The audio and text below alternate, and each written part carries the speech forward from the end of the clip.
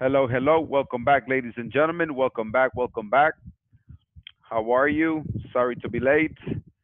No me querían soltar el otro grupo. Yeah, they were asking me a lot of questions. Están viendo el present continuous.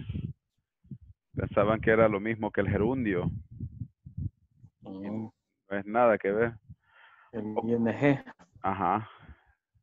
Pero estaban confundidos pensando que el gerundio es el mismo present continuous. Y son dos cosas completamente diferentes. Ah, son dos cosas diferentes. Present continuous tense. That's right, that's right. Present continuous es más como para expresar lo que estás haciendo ahorita, en el momento que estás conversando. El gerundio es cuando usas un verbo como nombre. O sea, tiene función completamente diferente. En un gerundio, un verbo en ing no funciona como verbo, funciona como nombre, como un sujeto. Y en el Ya, presente continuo, el verbo ing funciona como verbo en el ing. Esa es la diferencia. esa es la diferencia. Ok. All right, guys, let's go ahead and let's get started. Welcome back. How are you? In yesterday's class, we were discussing fish for breakfast. Do you remember the conversation? Fish for breakfast? ¿Se acuerdan de la conversación Fish for breakfast, la que estuvimos practicando ayer? Good ¿Sí? night, so. Okay, let me have two volunteers. Vamos a empezar practicando la conversación de ayer.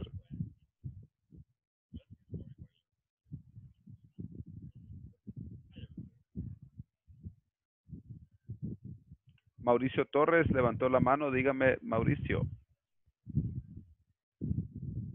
Hello, Mauricio Torres. Levantó la mano, Mauricio. Dígame. Voluntary. Oh, you're going to be a voluntary. Okay. Primero vamos a ver el video y después vamos a hacer el voluntary para leer la conversación, pero usted va a ser uno de los elegidos. Gracias, Mauricio. Okay. Okay, let's get started. Listen, please. Pay attention to the video. In this class, you'll learn about common ¿Todos escuchan el video? Yes? Okay. Yes, yes. Okay, excellent. breakfast foods in different countries. Additionally, you'll practice a conversation which illustrates some cultural differences in food. Let's get started by learning what people in the US, Japan, and Mexico eat for breakfast. What do you have for breakfast? The U.S. Eggs, bacon, toast with butter, orange juice, coffee, jam, jelly. Japan. Fish, rice, soup, pickles, green tea, Mexico. Eggs, beans, tortillas, fresh fruit, sweet bread, coffee with milk. So, what do you have for breakfast? Next, what I would like for you to do is to listen to a conversation. So, lo que vamos a hacer ahorita es, vamos a describir lo que tú comes para tus desayunos. ¿Ok? La pregunta va a ser así. What do you have for breakfast? Ok. Mauricio levantó la mano, así que Mauricio va a ser mi voluntario. Mauricio, por favor, hágame la pregunta. What do you have for breakfast?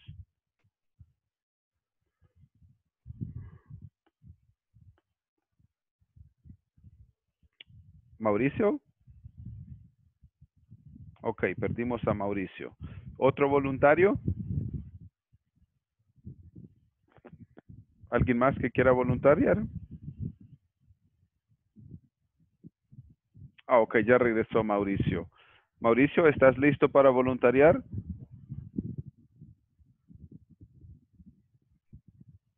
Mauricio, hello, hello. Hi. Sigo teniendo por hola. Ah, ok. Hello. ¿Me puede hacer la pregunta? What do you have for breakfast?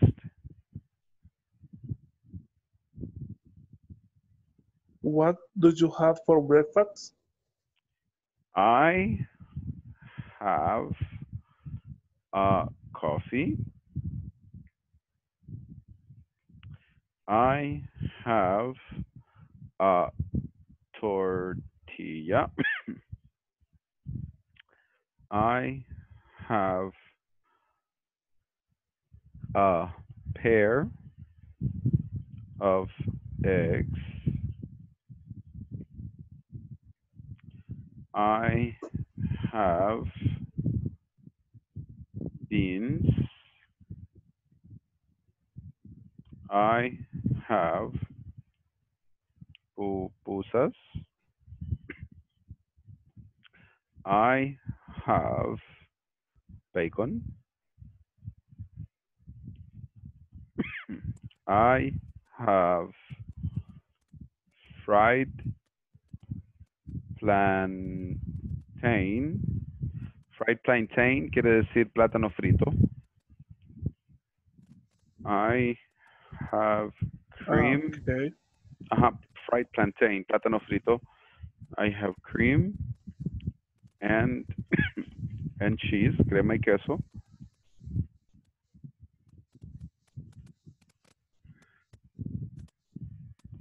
I have cereal. But en vez de como cereal. I have oatmeal. Do you know what is oatmeal? Oatmeal. ¿Saben qué es oatmeal? Oatmeal es avena. Oatmeal. Or you can say, I have peanut butter and jelly sandwiches. ¿Saben cuáles son los peanut butter and jelly sandwiches?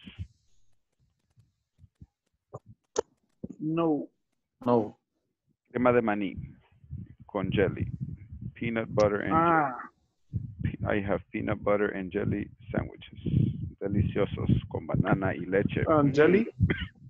Jelly es jalea. Ok, estos solo son unos ejemplos que yo les he dado. Obviamente usted puede modificar esta lista como usted guste. Yo solo para dar unos ejemplos. I have a coffee. I have a tortilla. I have a pair of eggs. I have beans. I have pupusas. I have bacon. I have fried plantain. I have cream and cheese. I have cereal. I have oatmeal. I have peanut butter and jelly sandwiches. Usted puede poner lo que usted desea. Quesadillas, tamales, whatever. Ok, vamos a practicar expresando qué es lo que usted desayuna en parejas. Ready? Let's go. Ready. Let's. Solo que yo estoy teniendo problemas de conexión, de nuevo me saca. Ok, comprendemos. Lo vamos a poner con Maybelline y Neto.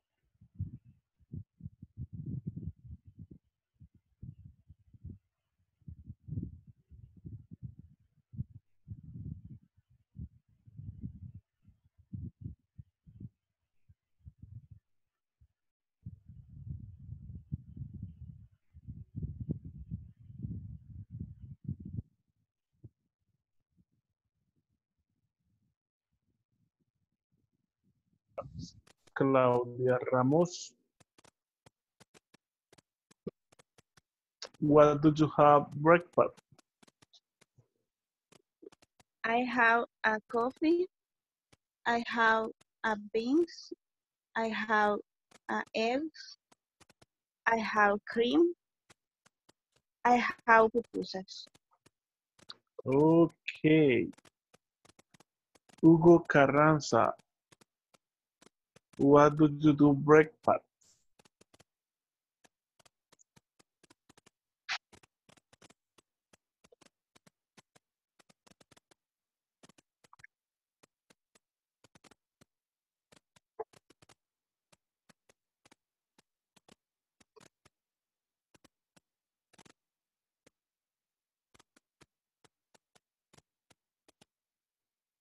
No se escucha.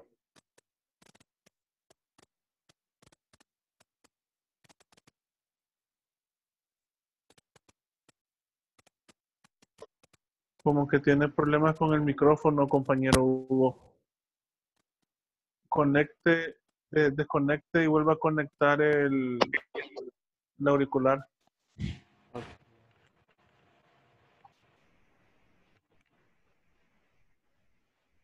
¿Y ahora? Ahora sí. Hoy sí.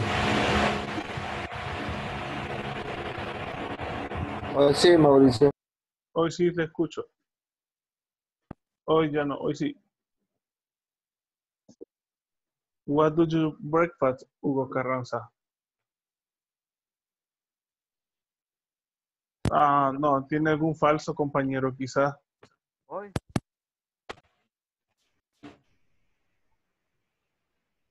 Hola. Sí.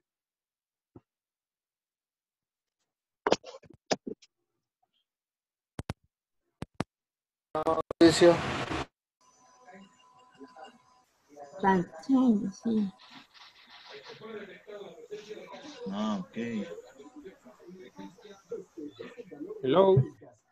Hello, Alex. How are you? Hola. Hola. ¿Me logra escuchar? Sí. Yes, yes. Sí. Yes. Ah, sí que me está dando problemas. La aplicación me sacaba, no sé por qué. ¿Me escuchás? Sí, hoy sí los escucho. Sí. ¿Qué onda? ¿Qué onda? Aquí estamos con Maybelline. Va. Démosle entonces, pues. Usted acaba de entrar también. Hola. Hola. Usted acaba de entrar también. Sí. Bueno, ¿quién me metieron? Vale. Ahorita estamos viendo la pregunta que what do you have for breakfast? ¿Entiende la pregunta? Sí, what do you have for breakfast? Vale, por ejemplo, yo había puesto I have a tortilla, I have a scrambled eggs. For breakfast, do you have tortilla or bread? Tortilla. Yo había puesto tortilla. I have a tortilla, I have a scrambled egg, que es huevo revuelto. También, bueno, yo había puesto, me da que frijoles cocidos, ¿verdad? I have a cooked beans. ¿Cómo es? ¿Huevo picado? ¿Cómo es huevo picado? Scrambled egg. Scrambled. Huevo revuelto. Scrambled. Scrambled. ¿Y huevo picado? A ver, yo huevo revuelto, pues, si me salía la traducción. Chévere. I have a cheese and cream también. Queso y crema. No sé ustedes qué habían puesto. I have milk. I have coffee. Aunque aquí todavía no hemos metido los sometimes, ¿verdad? Sometimes I have coffee with milk. I have pupusas and bread with cheese. Bueno, y nos está pidiendo que salgamos del... Entonces la pregunta sería, what do you have to breakfast? Breakfast. Ajá. Y ahí, de ahí empezar a poner, I have a tortilla, lo que comes. Ah, ok. Perfecto.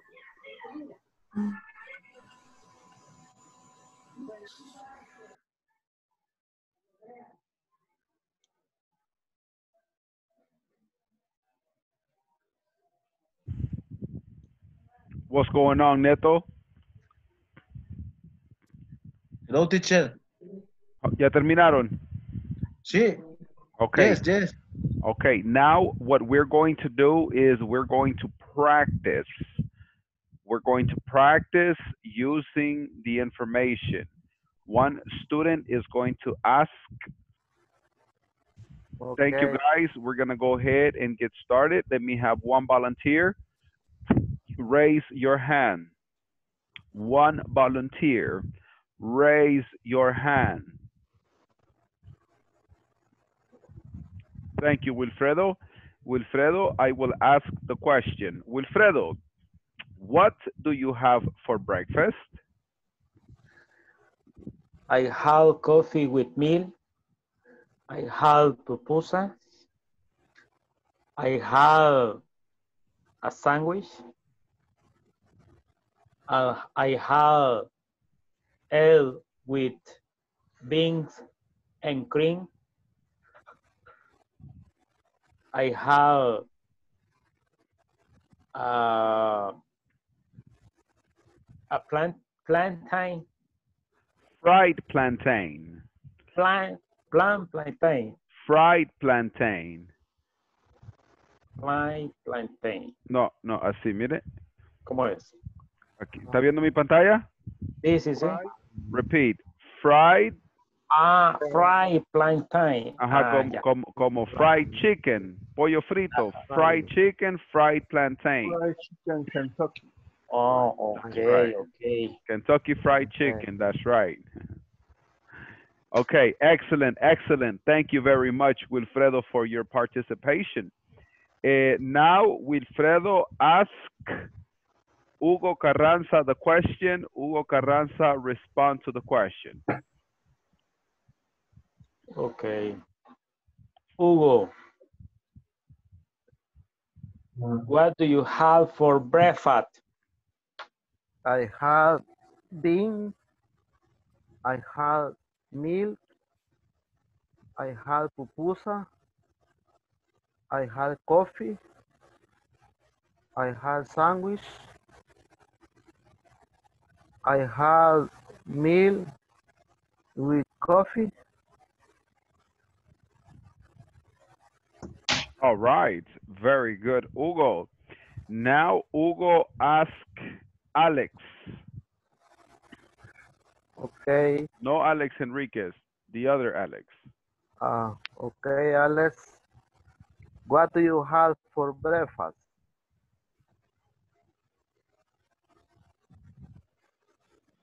Alex. Hello. Okay, answer the question. Repeat the question, Hugo. What do you have for breakfast? I have breakfast, I have breakfast, coffee. I have a coffee. I have a coffee. Mm-hmm. I have breakfast back home. Mm-hmm. No. I have bacon. Bacon. No, it's not necessary to say breakfast. Only I have bacon. I have coffee. I have pupusa. It's not necessary breakfast. Okay. Mm-hmm. I have coffee. I have bacon. Mm-hmm. I have orange juice. Okay. Perfect. Thank you, Alex. Now, Alex, ask Alex the question. Okay. Alex Enriquez.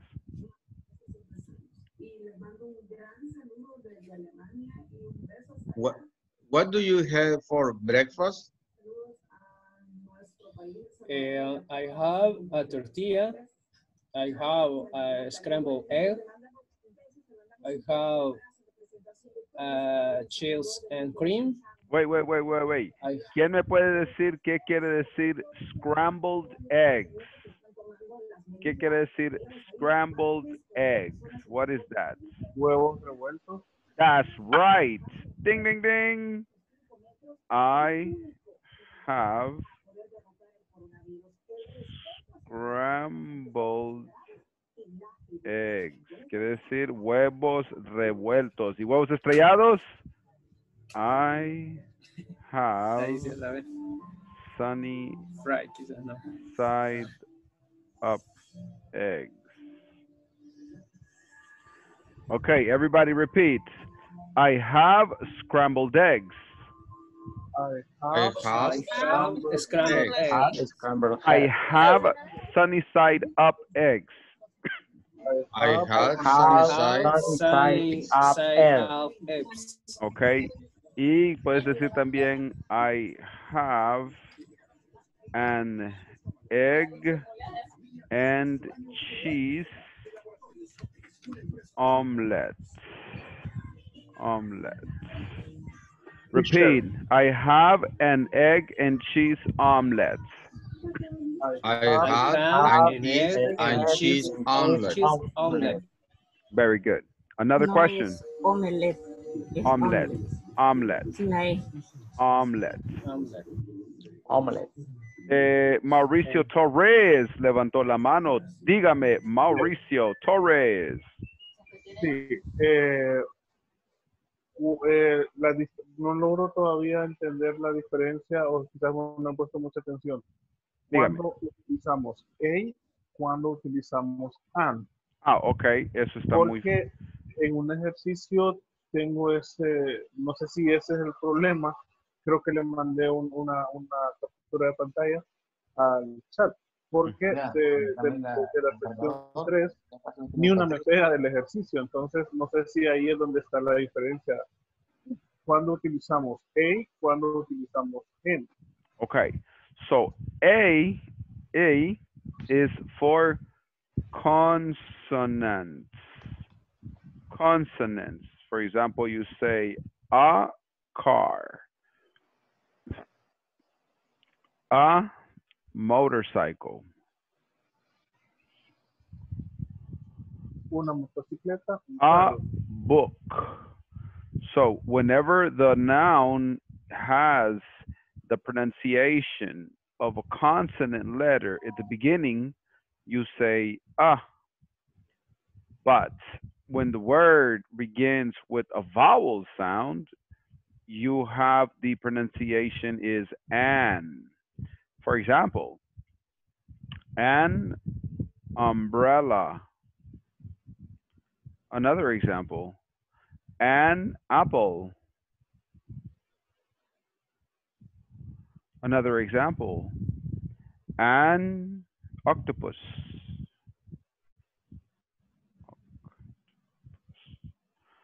So if the word begins with a vowel pronunciation, A, E, I, O, U, in that case, you're going to use an.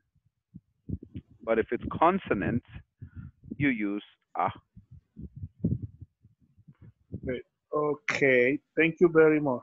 Yes. Hoy sí ya. Creo que con esto resuelvo el ejercicio. Okay, excellent, excellent. Now, let us move forward. We're going to continue, everybody, with the next exercise, which is on the platform. You are going to write, me va a escribir, por lo menos 10 oraciones aquí en el discussion forum. Puede escribir la pregunta, what do you have for breakfast? Y después 10 ejemplos. Puede usar los mismos que ya les di yo acá o pueden usar otros. You have 5 minutes to finish. Lo vamos a hacer en pareja. Sí, ya lo hizo. Ok, si ya lo hizo, puede ayudarle al compañero. Okay. All right, vamos a trabajar Hugo con Maybelline, Alex Enríquez con Claudia, Alex con Neto y Mauricio Torres con Wilfredo. Let's go.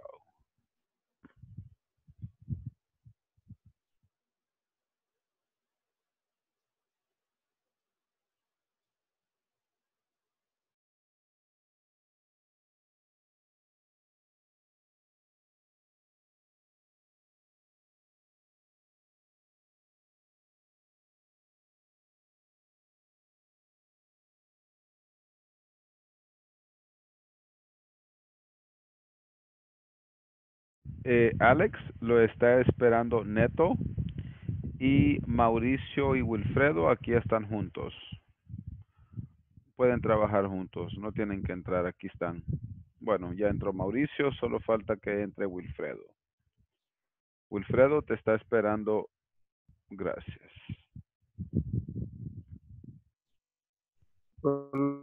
Ya la había hecho esta. No, no las he hecho, Ayúdele por pero podemos Ok, hacer favor. es la 4.6. 4 puntos. Discusión, ajá. Se hace la pregunta y contesta la.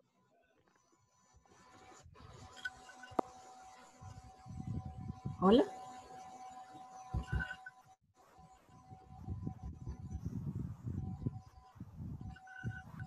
Como que se le cayó el sonido a Hugo, ¿verdad? Hugo, ¿nos escuchas? Se te ha ido el sonido, Hugo. Veo que mueves los labios, pero no te escucho. Ahora sí, ahora sí. Hola. Yo creo que Hugo está teniendo problemas con su audio, porque vemos que está moviendo los labios, pero no le escuchamos.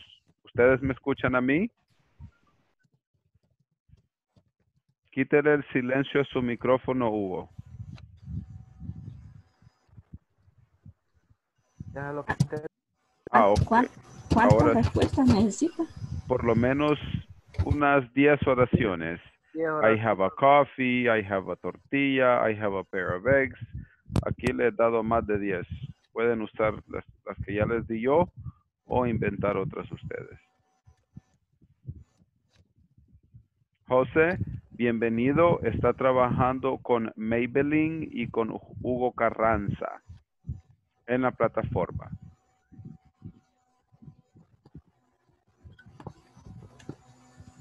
Hola, José. Tiene micrófono también, pues.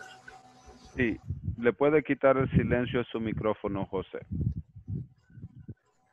Sí, sí, me escuchan. Scrambled eggs.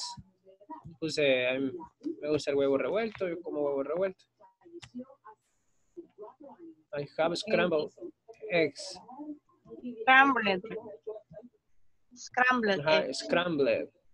Ajá, eggs. Logró entrar. Sí. Espera, porque me había sacado. A ver. I have. Ahora yo. I have a bean. I have a bean. Serían frijoles. Ajá. Ajá. A beans. Ajá. I have a beans. Sí. El siguiente. Yo puse I have cheese, que es el queso. Ajá. Cheese, Cheese. con Ajá. 2S, ¿verdad? 2G, ¿verdad? Sí, 2E. A cheese.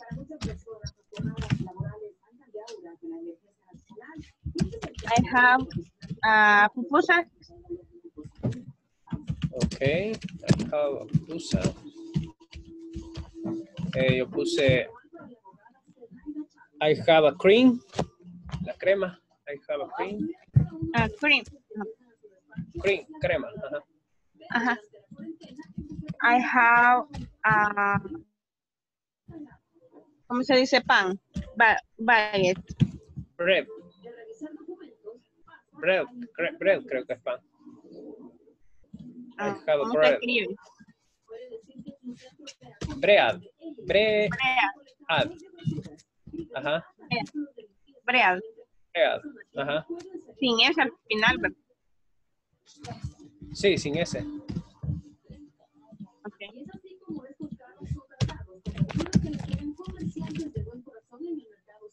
Yo puse I have a sweet bread, que es pan dulce. I have a sweet bread.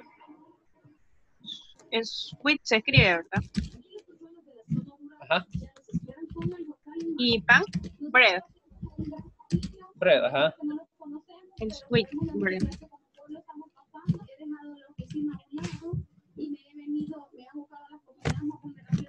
I have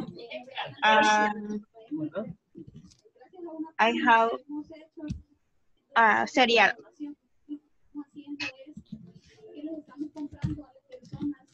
Cereal en milk.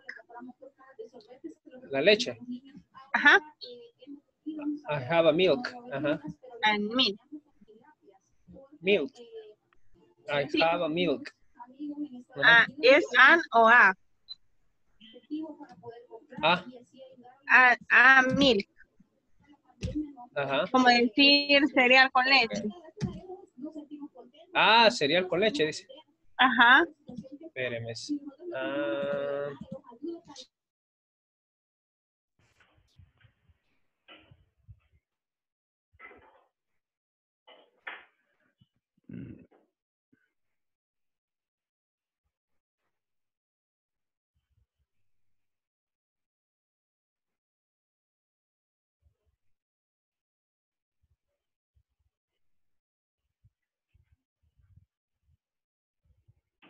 Did everybody finish? Is everybody finished? Yes, teacher. Yes, teacher. All right. Let's continue.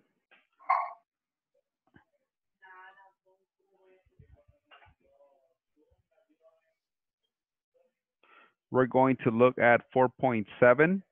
By the end of this class, you will learn how to use adverbs of frequency when talking about food.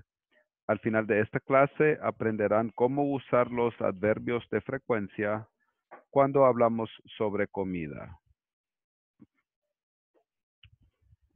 Listen, please. Listen, please.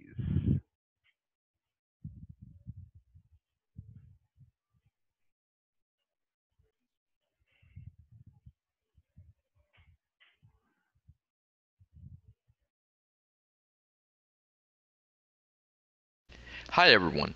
In this class you'll learn how to use adverbs of frequency when talking about food. Let's get started by analyzing the examples on the chart. Adverbs of frequency. I always eat breakfast. I usually eat breakfast. I often eat breakfast. I sometimes eat breakfast. I hardly ever eat breakfast. I never eat breakfast. Sometimes I eat breakfast. Do you ever have fish for breakfast? Yes, I always do. Sometimes I do. No, I never do. Always. Usually. Often. Sometimes. Hardly ever. Never. Let me start by explaining what adverbs of frequency are and how we can categorize them. Adverbs of frequency are words that come before the verbs, and they express frequency. For example, if you would like to express that you take a shower every day, 100% of the time, that will be always. You can use adverbs of frequency for that. For example, I always take a shower. This means I take a shower 100% of the time. If you would like to express that you never smoke cigarettes, this means 0% of the time. You can use adverbs of frequency for that. For example, I never smoke cigarettes. This means 0% of the time. The easiest way to categorize adverbs of frequency is by giving each a percentage number. So let's do just that. Always equals 100%. Usually equals 80%. Often equals 70%. Sometimes equals 50%. Hardly ever equals 25%. Never equals 0%. Next, I would like to explain how to use them and in which order to use them. Typically, we will use adverbs of frequency after the pronoun or subject. We can follow this formula. Subject plus adverb of frequency plus the verb plus some kind of complement. Let's analyze a couple of examples. I always eat breakfast. The subject is I. The adverb of frequency is always. The verb is eat. And the complement is breakfast.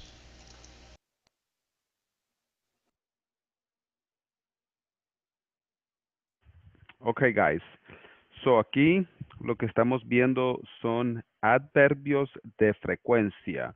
Así como nosotros tenemos los adverbios de frecuencia que son siempre, nunca, a veces.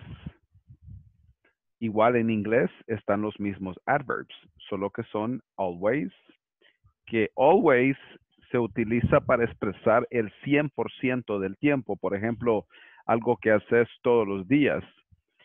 Por ejemplo, yo te digo, en el caso mío, yo te digo,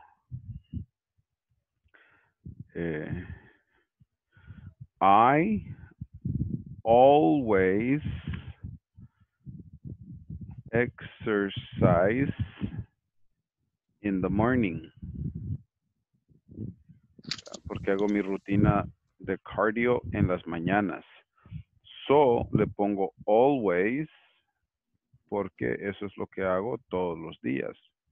Hago mi café y hago mi rutina. Eso es always, porque es el 100% del tiempo.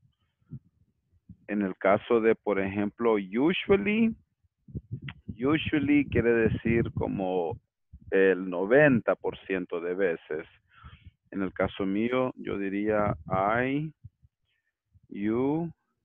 usually lift weights. Usualmente levanto pesas. Hay como 2 días de la semana que trato de evitar pesas y solamente cardio para que se recupere más mi cuerpo. La otra era often. Often es como digamos el 80% del tiempo. Por ejemplo, yo te digo, I often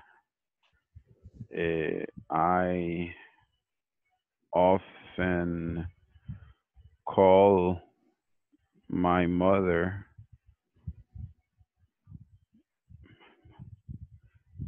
in Los Angeles. Mi mamá vive en Los Angeles. So yo digo, I often call my mother in Los Angeles, right? Le llamo tal vez 3 veces a la semana, especialmente ahorita con esta pandemia. Otro ejemplo que te puedo dar con, digamos, sometimes no es igual de frecuente como always. Es como, digamos, un 50% del tiempo. Por ejemplo, en el caso mío, yo te digo, I sometimes order a pizza, right? Ocasiones especiales. I sometimes order a pizza, right? Es un lujo pedir una pizza. Digamos, el otro era hardly ever. Hardly ever es algo que tú lo haces, digamos, como cuando vos decís a las quintas. Como dicen, una vez al año no hace daño. Yo te puedo decir, I hardly ever eat liver. Right. ¿Saben qué quiere decir liver? Liver. ¿No? ¿Nadie sabe qué quiere decir liver? Hígado. Hígado. So yo te digo, I hardly ever eat liver. ¿Qué quiere decir eso? Que casi nunca como hígado. Y si me lo como, tal vez es por accidente, porque no sabía que era hígado. Pero trato de evitar comer el hígado. No me gusta el sabor. So that's why I don't, I hardly ever eat liver. Si alguien me invita y obviamente tienen hígado y eso están dando en la mesa, tampoco le voy a hacer mala cara, ¿verdad?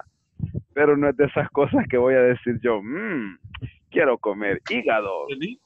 Ew, no me gusta. So, por eso. Cebollado.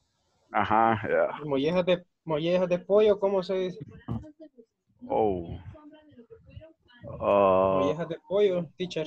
Rooster, let me see, espérame, rooster, that's the, yeah, de pollo, yeah, esa hay que investigarla porque, let me see, give me Eso one. nunca. Yeah, nunca me habían preguntado esa. Mollejas de pollo, se come eso. Hardly ever. Teacher. Hardly Hay ever. gente que le gusta, pero a mí eso nunca. En serio. Dígame. Una pregunta. Sí. Ese hardly ever, así se pronuncia. Yes.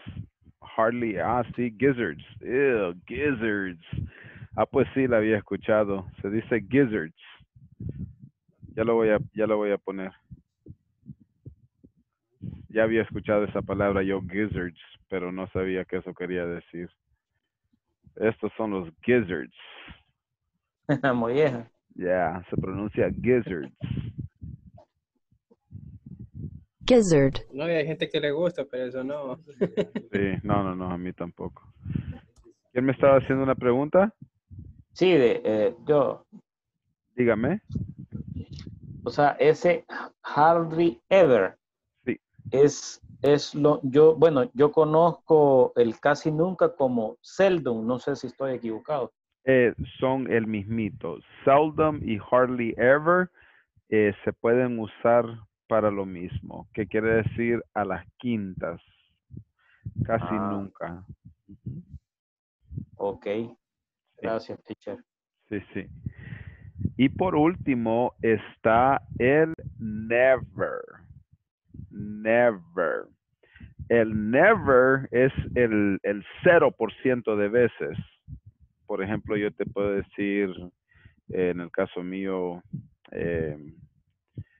I never, quiero ver, I never, ¿qué? I never. Okay.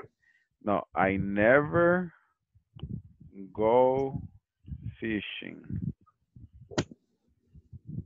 Nunca voy de pesca. I never go fishing. Cuando estaba pequeño, el manager de los apartments allá en Houston, como mi familia eran inmigrantes, pobrecitos, y el manager era un gringo y era muy bien amable con mi familia y nos llevaba a mí y a todos mis primos y a otros niños de los apartments y nos llevaba a NASA. En NASA está como a 4 horas de Houston al norte y hay ríos allí y la gente llega a pescar, es legal, pesca de bagre, pesca de cangrejo azul, de cangrejo de agua dulce. I used to go fishing y The White se llamaba el señor, The White. Hey, what's up, Ruben? You want to go fishing? Me decía a mí porque yo era el mayor. Y yo, yeah, tell everybody. Iba yo les decía a todos los bichos de los apartments, hey, vamos a ir fishing con The White. Y todos agarrando un garrote porque amarrábamos un garrote de la escoba. Ahí amarrábamos la pitita y tirábamos la carne y ahí se prensaban los cangrejos en esa carne. I need to go fishing. Ok, excelente. Ya. Hugo, levantó la mano. Sí, teacher, una pregunta. Sí. ¿Por qué no le gusta ir a pescar? No. I never go fishing no quiere decir no me gusta. No. A mí, I love fishing. I enjoy fishing. When I think about solo mencionar la palabra fishing me trajo tanta nostalgia ahorita, imagínate. Me acordé de todos mis primos, mis tías, como, o sea, I love fishing, sino que I never go fishing quiere decir que yo nunca voy de pesca. La palabra never quiere decir nunca, no quiere decir que no me gusta. Okay. Ajá, otra cosa tal vez puedo decir yo que nunca voy a las montañas. I never go to the mountains. I never go camping. Siempre soy más de mar. I always go to the beach. O to Lago Coatepeque. I love Lago Coatepeque. Ok, vamos a escribir 10 oraciones aquí en el discussion forum. Me van a dar una oración por adverb of frequency acerca de usted. Así como lo he hecho yo, estos son los míos. I always exercise in the morning. Yo siempre hago ejercicios en la mañana. I usually lift weights. Usualmente levanto pesas. I often call my mother in Los Angeles. Frecuentemente le llamo a mi mamá en Los Ángeles. I sometimes order a pizza. A veces pido una pizza. Special occasions. I hardly ever eat liver. Casi nunca como hígado. I never go fishing. Nunca voy de pesca. All right, so you're going to give me 10. Aquí hay 1, 2, 3, 4, 5, 6. Pueden usar estos 6 y agregarle 4 más. Y lo van a escribir todos aquí en el discussion forum. Aquí en su discussion forum de la sección 4.8 adverbs of frequency. Los van a hacer en parejas para que se apoyen. Si tiene preguntas, levante la mano y yo los voy a asistir. Vamos a cambiar grupos. Let's go.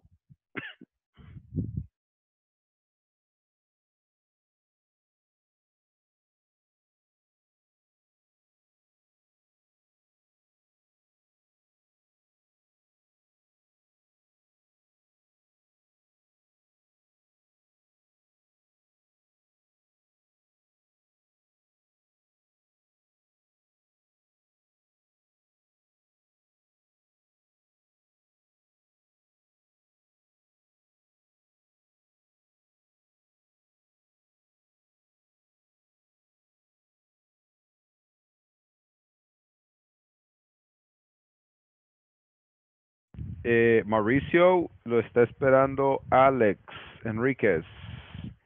Y Claudia la está esperando Neto.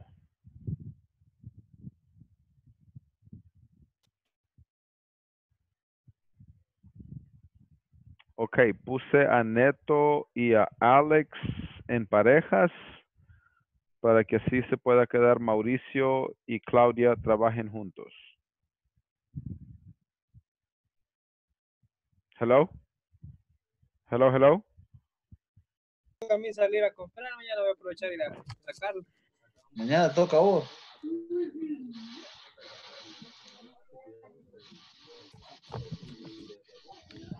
Y eso que pagaron temprano. Sí, ni modo. Está bueno. A mí me estaba tocando ir siempre. No, me gusta ir.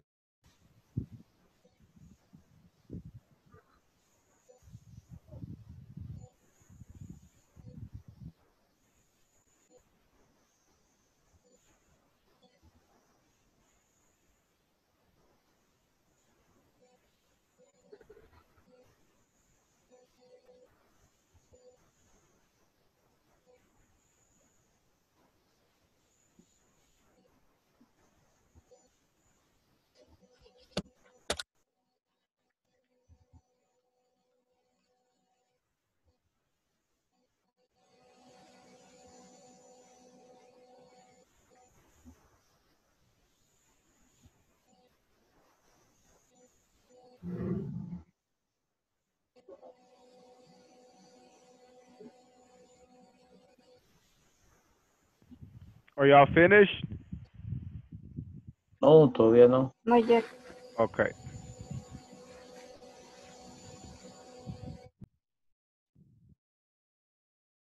Ay,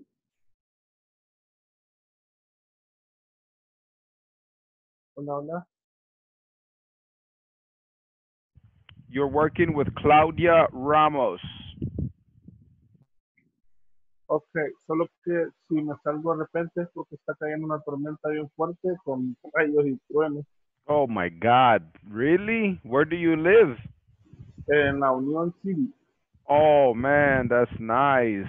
I live in San Salvador City. Sí, y está lloviendo súper fuerte ahorita. Aquí se ve que quiere, pero nada. Al rato. Ahora estuvo haciendo Ya gran te la calor. mando. Ahorita me salí porque cayó un rayo acá algo cerca de la casa. Ah, okay. Wow. Aquí está lloviendo bastante fuerte. Careful, be careful.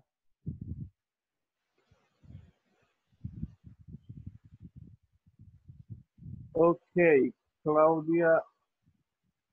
Claudia Ramos. Let's go.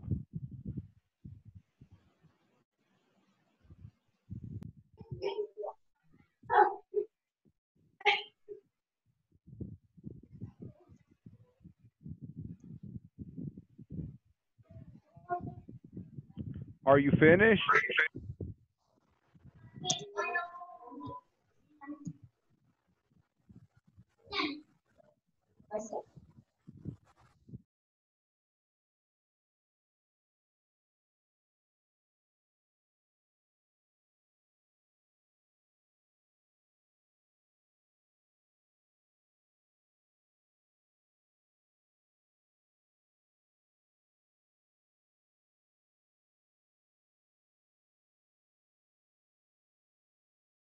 Todavía nos faltaba, teacher, ya me sacó.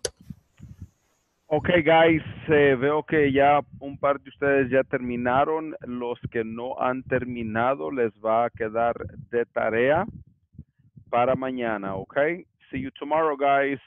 Bye-bye. Bye, teacher. Bye, everybody. Good Bye, night. Good teacher. night. Night. See you tomorrow. Okay, good See you night. tomorrow. See you Bye-bye. tomorrow. Bye.